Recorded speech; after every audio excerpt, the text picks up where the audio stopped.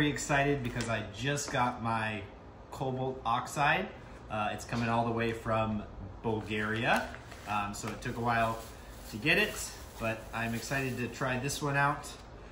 Before, on our last video, we were using the Copper Oxide, which does end up a little more on the blue side of things. This one is a little more purple-ish in a way, so we're gonna go ahead and jump in and test it, and we'll see the result and how it compares to our Copper Oxide test. So let's dive on in. So we have our setup here. We got our Cobalt Oxide. I've got some glass squares, a little bit of water, spoon, and then a cup. So I'm gonna go ahead and mix it. Now, unlike the last video, I'm gonna actually use the sponge here to apply it. It seemed like it spread it a little more evenly, worked a little better. And always remember, a little bit goes a long way. It does just look just like the Copper Oxides, so don't get them mixed up. Make sure you label them. If you have extra, you can always rehydrate it afterwards. But I'm very excited to see the difference in how this looks. Might be a little much, a little less. All right, got that part. And we're just gonna add a little bit of water here. Again, we don't need a lot. A little bit goes a long way. Might be a little watery.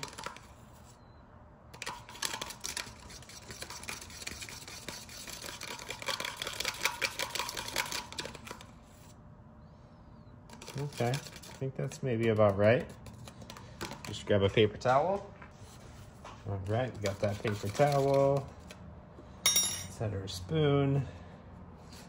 And let's spread this puppy on. Yeah, it might be a little watery, as you can see. It's not really doing a great job. I'm gonna go ahead and add a little bit more of this Cobalt Oxide.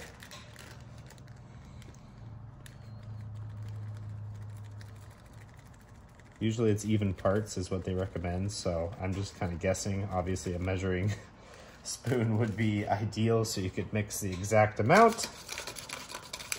But for this, just gonna mix it on up.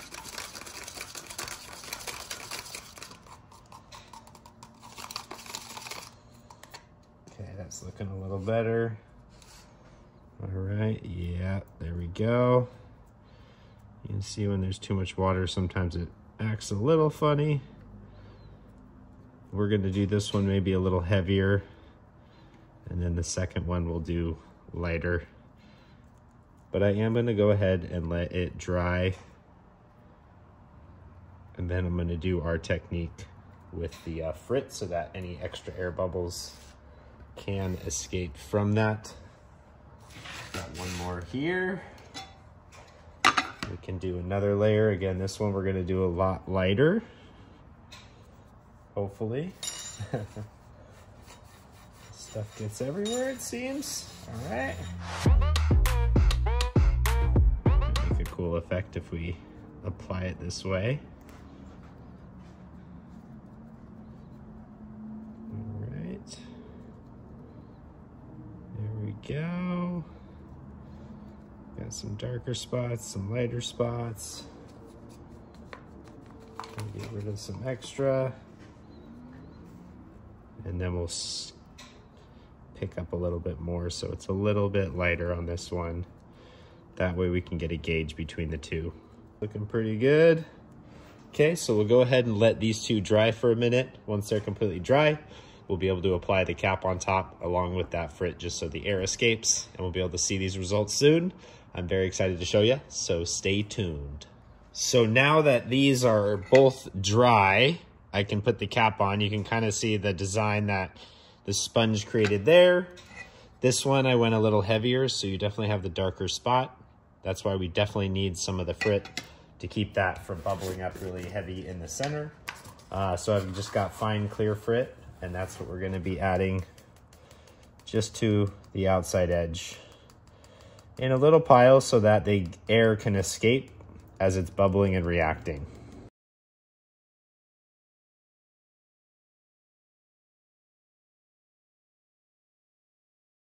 All right, I'm gonna go ahead and I'm gonna move these to the kiln, then I'm gonna put the cap on just so I'm not spilling frit everywhere. So let's head over to the kiln, get these fired up, and then we'll get to see the cool result here shortly. So we're just gonna load these in. We got R1, that's our thicker application. And then we've got number 2 here. I did sprinkle just a tiny bit of frit in the middle. Again, just a way to help those bubbles escape. So now we've got our matching pieces that are gonna fit right on top. So I'm just gonna add those in. And now we're ready to go ahead and fire these up and see what we get tomorrow. So now it's time to see our Cobalt Oxide that we fired. So we're just gonna raise this baby up and look at a little more purple vibe. You know, what's interesting is the spots that stayed kind of black and gray. So we're gonna go ahead, make some beads, fire it up again, just to see if those dark spots will actually expand and create more texture and more bubbles. So excited to see the next step. You can see this one as well. Again, a little bit different than the Copper Oxide. Similar, creates bubbles, but a nice color. And maybe we have to apply it a little differently. Here are our finished pieces that we just pulled out of the kiln with that Cobalt Oxide.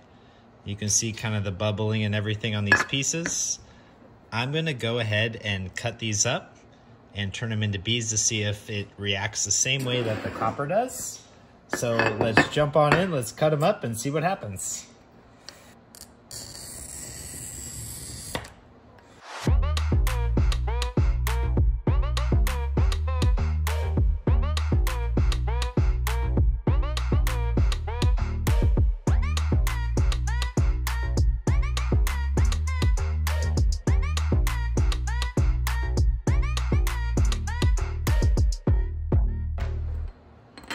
All right, it's time to put all these guys in the kiln and see what happens, if we can get more bubbles, if it brightens it up. So let's jump over there and start it up. I got my kiln here. I'm using bullseye thin fire paper, and we'll see how much we need. I have lots of excess paper, so it makes it easy to fire it up. I'm gonna go ahead and fire this big piece, see what happens. Same with this long, thin one. Always good to experiment, and then we'll load all these other ones here.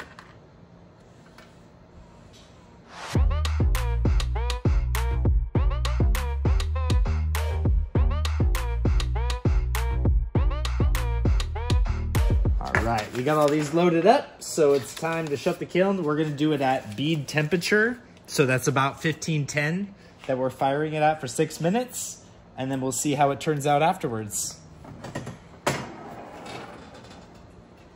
It is now time to open the kiln up. We fired it at bead temperature. I went to 1515 for 6 minutes. So we've got our pieces back out, and it's very interesting how it is a little different than the Cobalt Oxide. The bubbles looks like they did get bigger. Some of that black went away, but it does seem to react a little differently between the glass. So we probably need to go a little thinner because it does end up very thick on here. And then you can see some of our other samples where there maybe was space. There's even more space, but actually kind of a cool effect. So let's take a closer look at these and see the results. So here are the results of our Cobalt Oxide. I did keep a sample of the Copper Oxide so you can see a little bit of the difference. A different kind of blue / almost purple like effect. Now this is one of the originals before I fired it a second time. So you can see it is a little lighter after it's fired. I know it's kind of hard to tell in this video, but off video, it definitely brightens it up with a second firing at bead temperature. I will say that the Cobalt Oxide, it looks like, is a little more sensitive when it's too thick. You do end up with some potential black spots. I did also get some spaces, so it did split up, as you can really see here, where I don't know if there's too much liquid or water or whatnot, but it's just interesting how this Cobalt reacts differently and is different on the glass versus the copper. And you can see it did brighten it up. It does still make the bubbles bigger with the second firing. Still a really cool effect. I'm gonna play around with this more on some shorts here on YouTube that I'll post as I experiment further. But for now, check it out. This is a really cool material that you can get. And I hope you enjoyed this video. Please subscribe. Definitely check out our other videos. And we got new ones coming to you every single week. So stay tuned. If you ever have an experiment or some other video you'd like to see, definitely let us know. I'm always happy to post more and share more because fusing is awesome and I'd love your feedback. So thanks so much for tuning in and we'll see you next time on our next video.